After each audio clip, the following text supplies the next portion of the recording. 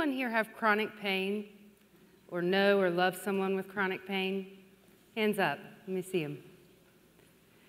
How about someone who's addicted or is dead as a result of the opioid painkillers used to treat it? And for the three of you with your hands still in your lap, I want you to imagine any pain that you've ever had. I'm going to use labor as an example, and I provided a handy illustration for those of you who may not be able to relate.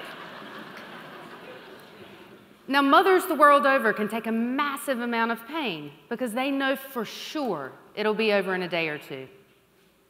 But what if after you birthed that baby, or got a headache, or just woke up with pain for no apparent reason, and it never went away? Day in, day out, consuming your life, your family's life, stealing your mojo on every level. That's chronic pain. Now, what would you do? What wouldn't you do to make it go away? You'd do anything.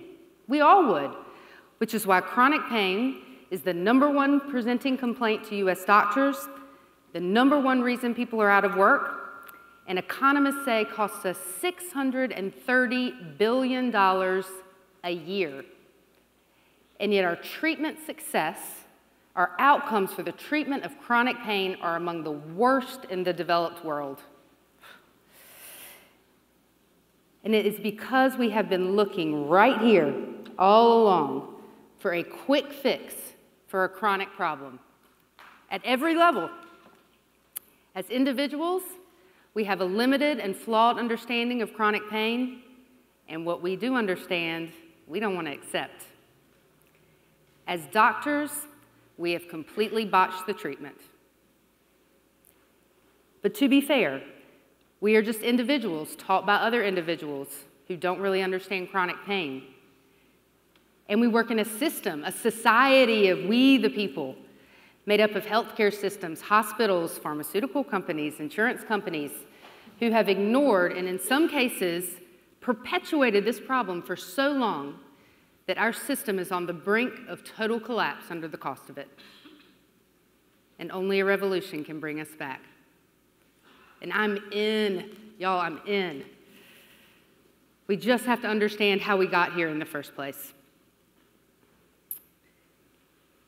It starts with chronic pain itself.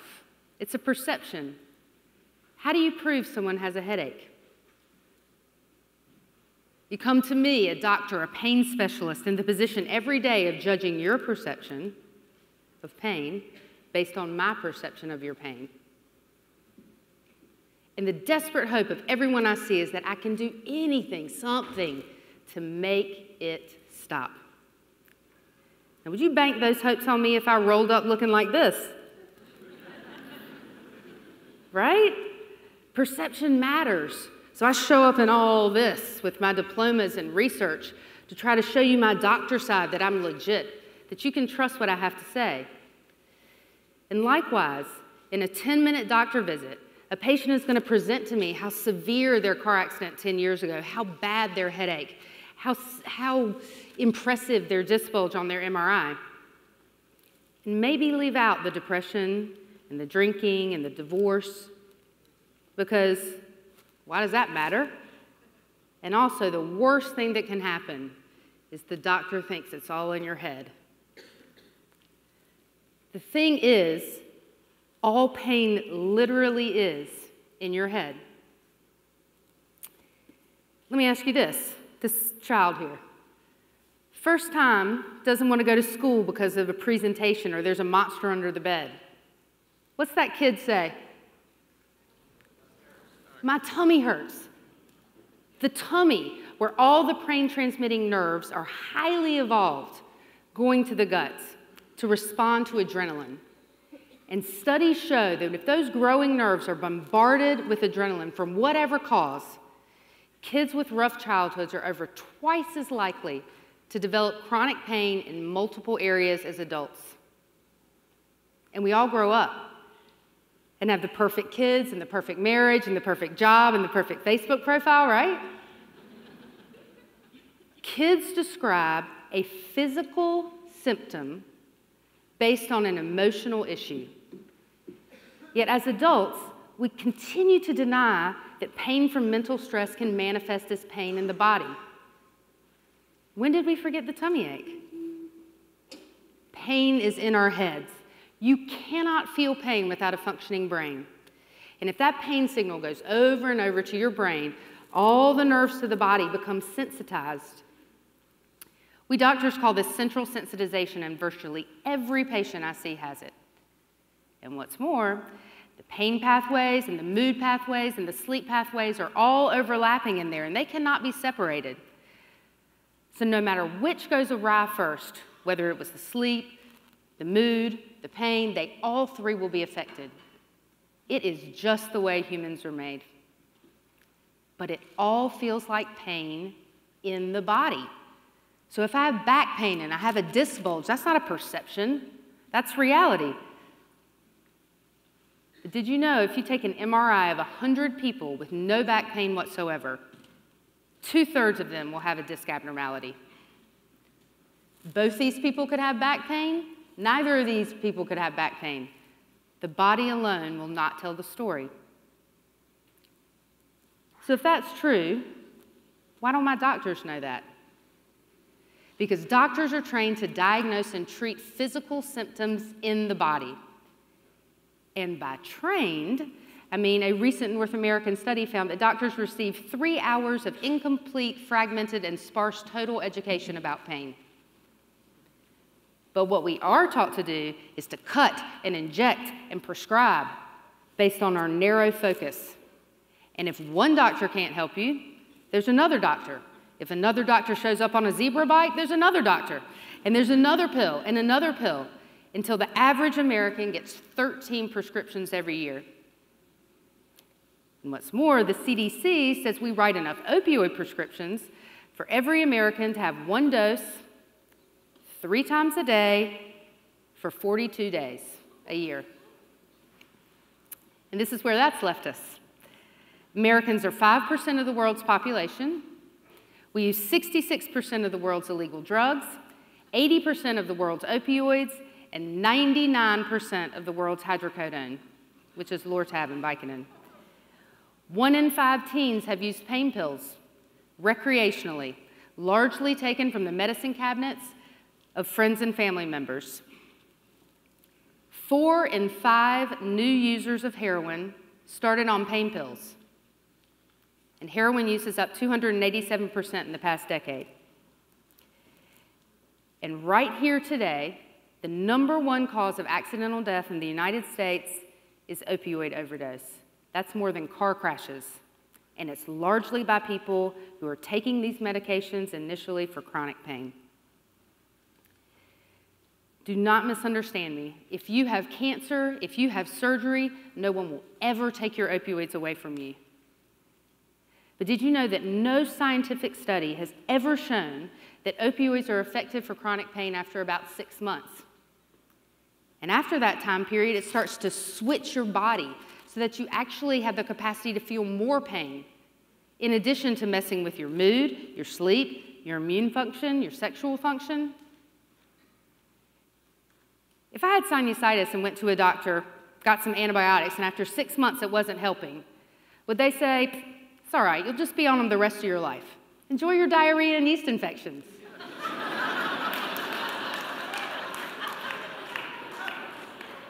Chronic pain is not a lack of pain pills. Chronic pain is not a lack of pain pills. We're missing something. Y'all remember this little tune? The knee bone's connected to the hip bone connected to the... Right. So we sit a certain way, stand a certain way, sleep a certain way, years on end. And we're surprised when cutting out a disc or 10 sessions of physical therapy doesn't reverse 20 years of that. And so we retire to the couch and we quit moving because it hurts. Has anybody been to the gym after taking about a year hiatus? What does it feel like the next day? We hurt. But hurt is not the same thing as harm. And the hurt gets better as our bodies get stronger. The thing is, we cannot get around it. You have to move regularly. if you have chronic pain, especially if you have chronic pain. And in fact, it is the cornerstone of all effective evidence-based treatment of central sensitization. And it is way better if that movement incorporates breathing and mindfulness techniques like yoga. Right, you know, I hear you. You can keep your new age hippie shit. How is yoga and meditation gonna work if surgery and OxyContin don't? The thing is, so much data show that we can dramatically reduce the effects of central sensitization, drastically reduce our pain experience by doing nothing but change the way we think, breathe, and move. Harvard neuroscientists have even recently shown that we can change the very structure of our brains. Very structure of our brains, and prevent and reverse the changes associated by chronic pain using nothing but our own breath, our minds. Remember that woman in labor? What's the #1 treatment of labor pain worldwide?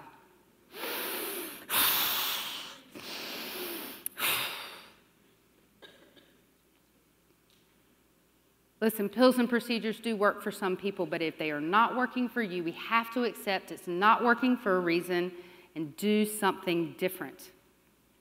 And I can't promise a cure. 30% of people worldwide will have chronic pain, but the levels of disability and the death by opioids are a uniquely American phenomenon. We have tried one way. It's time for another. What if there were one place where all the experts who understood chronic pain and central sensitization lived? Psychologists, doctors, nutritionists, movement therapists, all under one roof. What if there was a program where they could optimize your medications, help reduce your opioids, where there was telemedicine, where you can continue to heal at home,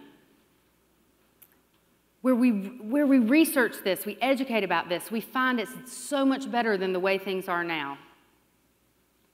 What if I told you these programs already exist?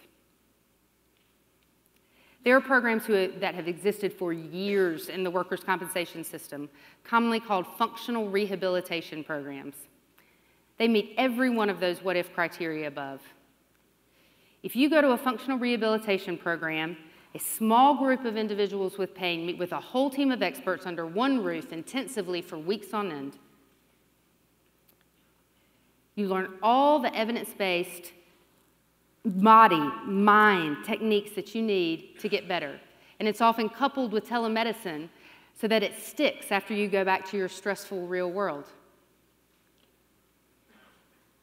These programs have existed for years, with people developing their own personalized healing systems, using skills that don't cost them a thing, don't require them to set foot in a pharmacy or a doctor's office.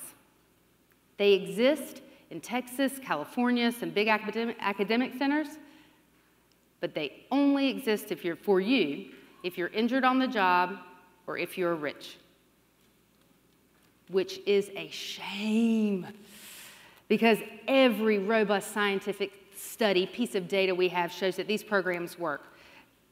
Doesn't matter what state, doesn't matter what country, does not matter what kind of healthcare system.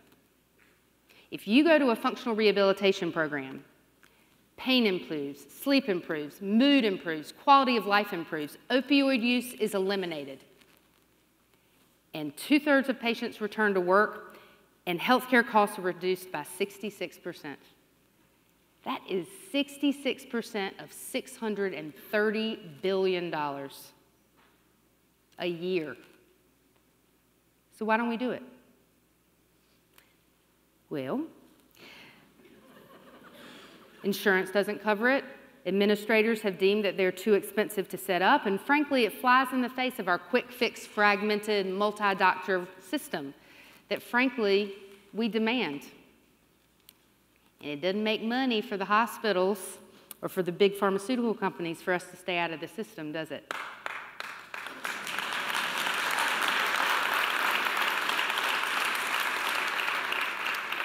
In fact, the hardest pill to swallow is that a quick fix for chronic pain doesn't work any more than Ritalin for ADHD, fad diets to cure obesity, anti-aging creams to reverse time. There is no quick fix. There is no quick fix, but there is a fix. And you in this audience have now received 15 more minutes of education about it than the vast majority of providers you will ever see to help you treat your pain. So it's up to each of us to spread the word. I want to close with a case study. Came from an article written by Drs. Afton Hassett and Robert Pines for a prestigious medical journal in 2013. In it, they describe a 46-year-old white male with a chaotic childhood who was in and out of the hospital for tummy ache. He developed back pain that he attributed to a sports injury in college, but after years of steroid injections and 2 back surgeries, he was still in a back brace. He developed severe anxiety and depression, and at one point was on 12 medications for anxiety and depression. Medications he took right up until the day he was assassinated.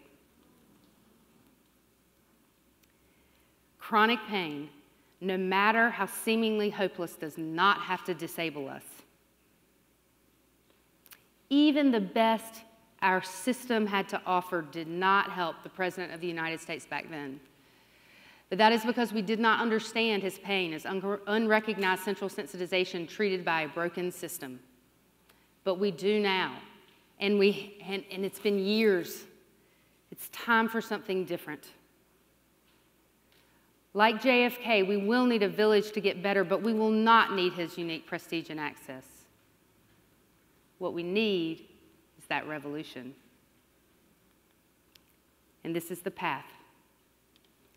Each of us admits that stress and lifestyle choices can contribute to and even cause chronic pain at any age. We hold ourselves and our loved ones accountable to seek out the longer, more durable path to real relief, even when a pill is available on every corner. We advocate to anyone who will listen, educators, doctors, legislators, insurers, that we need more holistic functional rehabilitation options available to all of us. And by example, we show our kids that they are empowered to be active participants in their own healing, in their own lives, as are each of us in here. We all can do it. We can do this together. I believe that. All we have to do is take a deep breath, look at the big picture, and move forward together to a future where chronic pain or opioids will be the last thing holding us back.